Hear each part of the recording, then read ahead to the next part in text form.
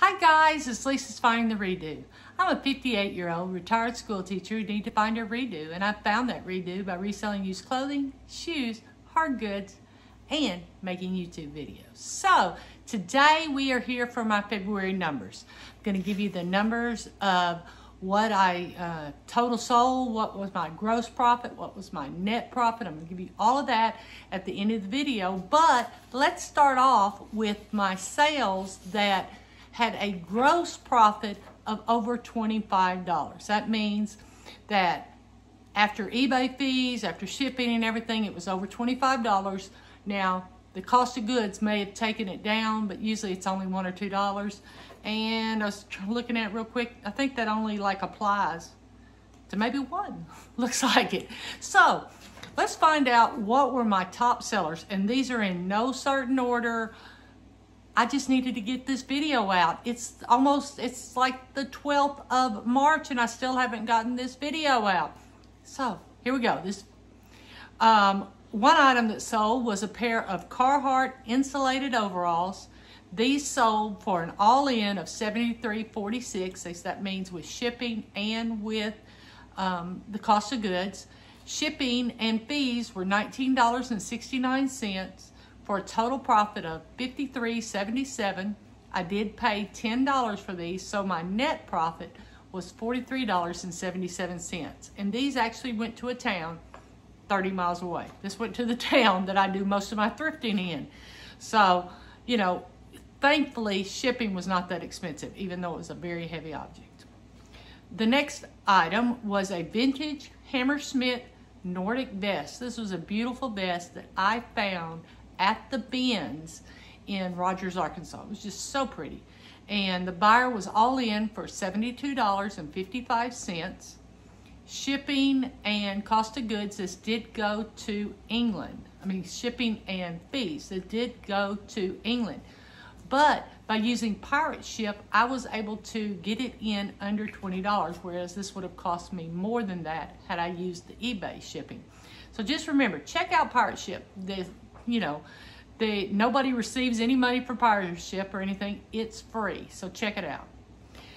The total profit was $45.22. My cost of goods was $3, and that's just kind of an estimation. I kind of just estimated. It was a little heavy. It might have weighed 2 pounds, so that's what I estimated. So my net profit was $42.22. The next item that sold that I've had literally for 3 years was a Catherine Kelly lambskin coat. It was beautiful. I could not understand why it wasn't selling, except for it was more of like a blazer, so that may have been the reason. But the buyer was all in for $47.61. Shipping and fees were $15.08. Total profit was $32.58. Cost of goods was $5 on that, so I made a profit of $27.58. The next item was a Prada top. Okay, this I got in a designer box, and the buyer was all in for $60.15. Let me go back to talking about the Prada top. I still don't know what it was. I think it was a vest, but I really don't know. And I put all that down in the description, you know. I'm not sure. Please look at the style. I could find nothing on it. I even put it on Facebook and people were like, well, have you tried Google Image? I tried all of that and I still wasn't having any luck. But it did all in for $60.15. The shipping and fees were $16.53 for a total profit of $43.62. And this is where when you get a designer box, my cost of goods was $19.01. So I made a net profit of $24.61. I made a profit. I got to open up a Goodwill designer box. I'm happy. The next item were 6 full mask CPAP by Respironics. Respironics, that sounds good. These were actually bought in 2 different transactions. One person bought 4 of the masks and one person bought 2 of the masks. The total sale price for these 6 items was $80.90. The shipping was $25.27, shipping and fees. The total profit was $55.63 and the cost of goods was $9. I picked these up for $1.50 each at Salvation Army in Conway, and I still have 2 left. And I thought I had 4, but I've only found 3 of them, so I need to decide. I haven't relisted this. I don't know why. I guess I just need to relist it as 3 items and just kind of tweak and do a sell somewhere. So the net profit of those items was $46.63. And as you know, hard goods are pretty darn easy to list. I don't know why I don't list them. The next item was a Zap tile cleaner. Back probably a year and a half ago, maybe even 2 years ago, I don't even know where I was. Bed Bath & Beyond, I think. And they had a clearance table, and I went over there, and it had these Zap tile cleaners. And I thought, well, that's interesting, I'll run them. Hey, they were great. They were selling for like $50 a piece on eBay. Yes, $50 a piece, and I was getting them for 75% off at Bed Bath & Beyond. Blew me away. They sold out fast. I mean, as soon as I could get them listed, they were selling out. Now this, on the other hand, was at the Bargains Galore on 64. It's a thing they always have in Arkansas in August, where it's a big yard sale along Highway 64. And I found another type of Zap tile grout cleaner and everything. And there was like one that was half empty and one that was full. I mean, there was like 4 bottles, and 2 were full and 2 were about half empty. And I listed them, and I mean, literally, they sold in like a week. And these were the older kind. I mean, that stuff must be killer. I started to keep it for myself, and it's like, dang, I can make money on that. So the buyer was all in for $65.11. The shipping and fees were $21.07 for a total profit of $44.04. The cost of goods was $3. It came in a box. It was $3. And the total net profit was $41.04. I'll take that every time. Sorry, my nose has decided I'm videoing, so let's run. The next was a pair of S. Max Mara new pants. And these were, the buyer was all in for $70.15. Shipping and fees were $17.87. Total profit of $52.28. This did, cost of goods was $18.79 because it did also come in a designer box. But I still made a profit of $33.49. You know, you think, oh, Prada, yay, I'm going to kick it. Well, I made $24 profit on that. X Max Mara, which is a wonderful brand, you know, I made $33. So don't, just because it's that great name, the others may do just as well.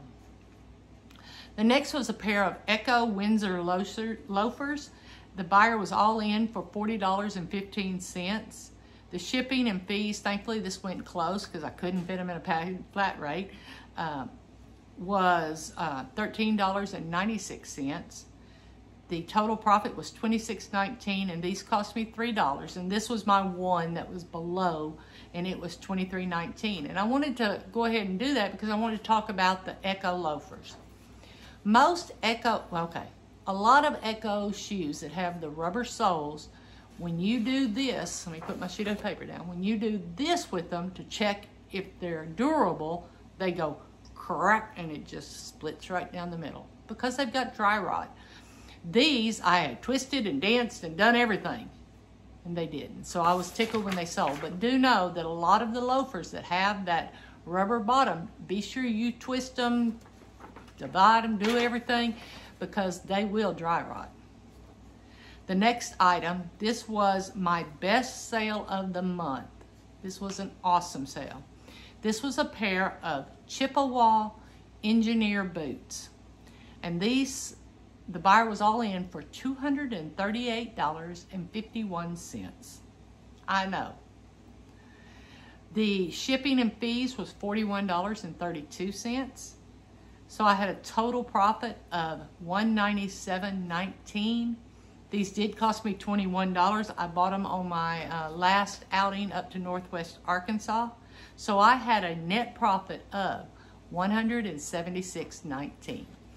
And I had an offer for $150, like just a few days before that. And I was really, it's like, how do you turn down $150? I mean, that's awesome. And I thought, you know what? I'm going to shoot back at $200. And they decided not to take it. They declined my offer. It's like, okay, you just listed it. It's okay.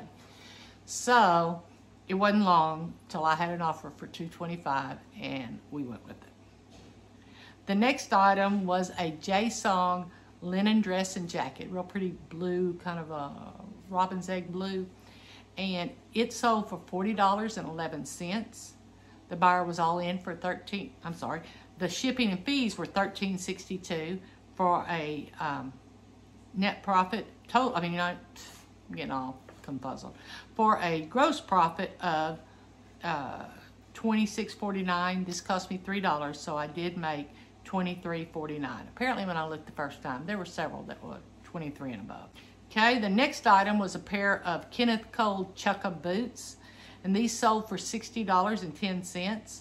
Shipping and fees was $25.38. I had a total profit of $34.72. They cost $3. Thus, I had a net profit of $31.72. I mean, these are just normal things that you're seeing. Yes, that Prada was designer, and yes, that S. Max Mara was designer, but everything else is just your everyday run-of-the-mill stuff. The next item was one of the prettiest items I sold. It was a Bryn Walker linen dress. It was in a pink. It was so pretty. The buyer was all in for $66.41. Fees and shipping were $16.86 for a total profit of $49.55. This cost me $3.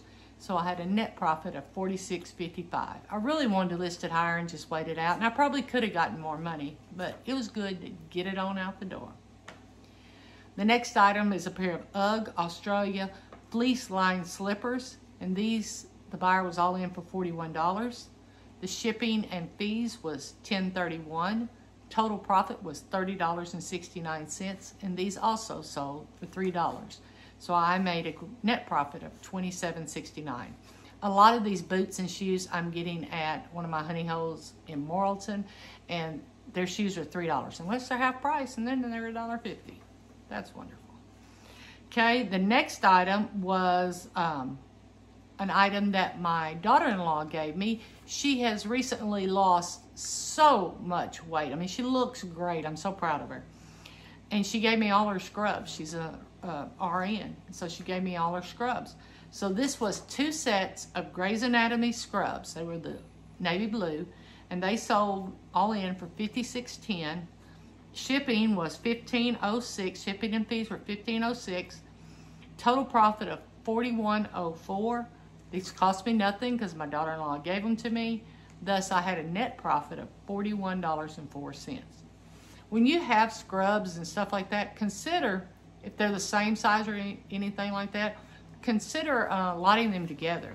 You know, you get them moving. If you're paying $1 or $2 for them and you can get $25, then do that. Lot them together and sell a group. And look for the largest sizes. This Grey's Anatomy scrubs were 3X's.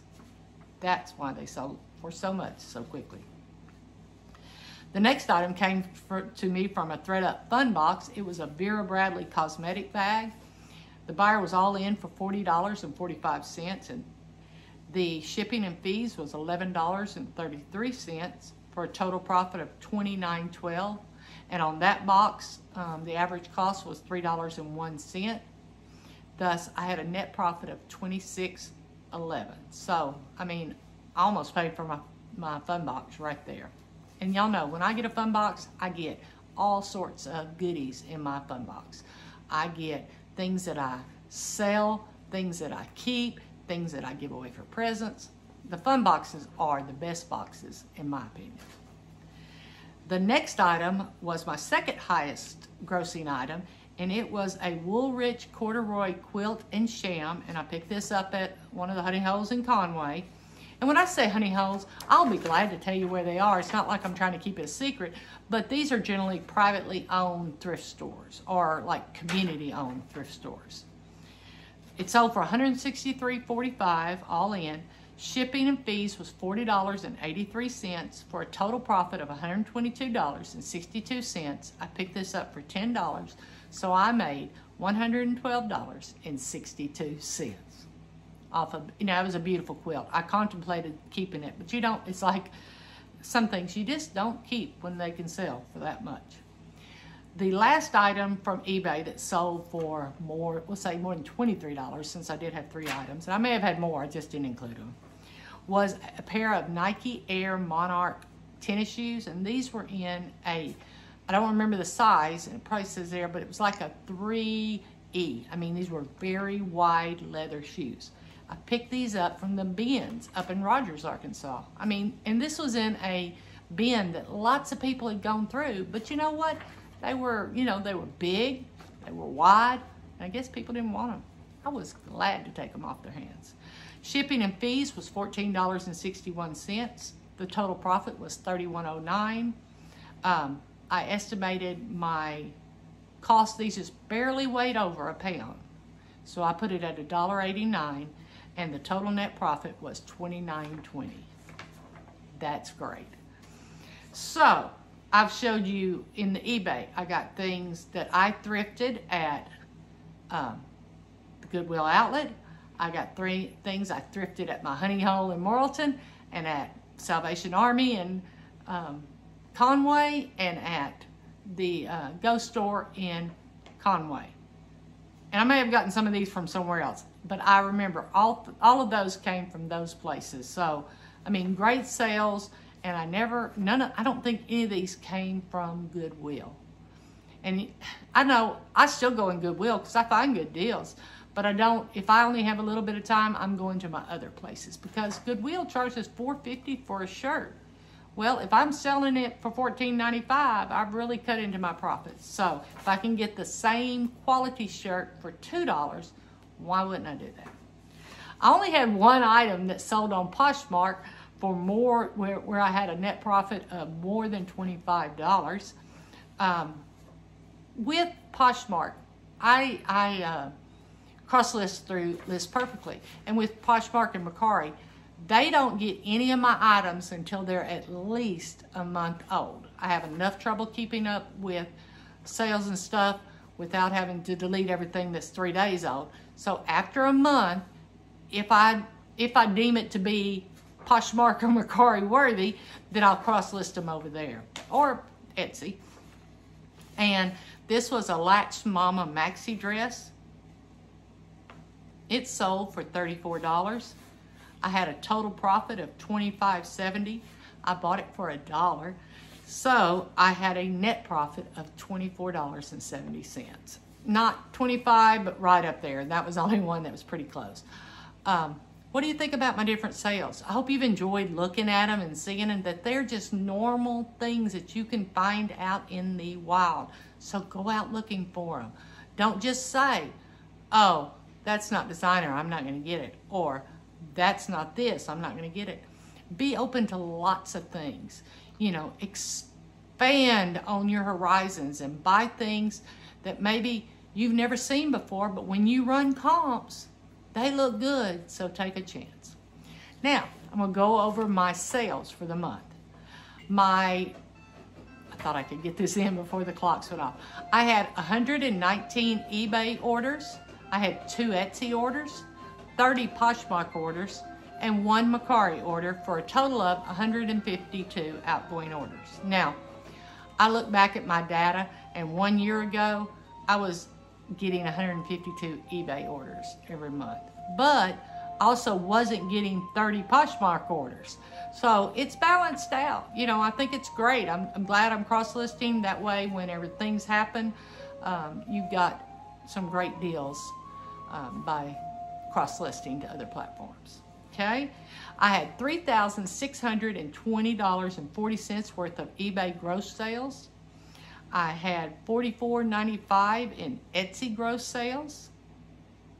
I had $578 in Poshmark gross sales. And I had $18 in Mercari gross sales, for a total gross sales of $4,261.35. Now my shipping was high this month. I sent several things international, but it was just high. I'm not, you know, you saw there were a lot of heavy things in what I sold.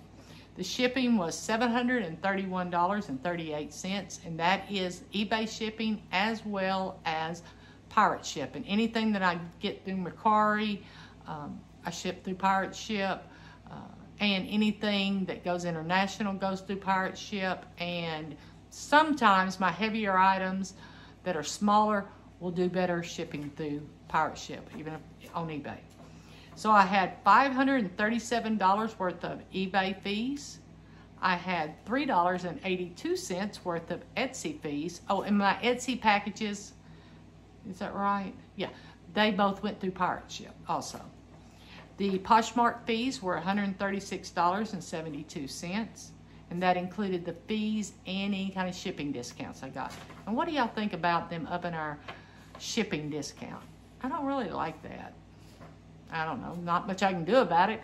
I want to sell on their platform, so I'm going to do what they tell me to do. The Macquarie fees were $2.62 for a total cost of $1,411.54.